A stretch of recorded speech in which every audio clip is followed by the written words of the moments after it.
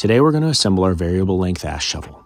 It does come with two components of the handle, so you can choose to have it long or short, but either one of those, if not both, will be installed by first removing the screws on the internal sleeve, which will then go inside of that handle component.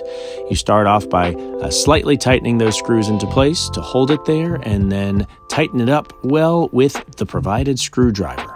It's a super simple assembly, and it allows you to have a wonderful ash shovel at whatever length you want.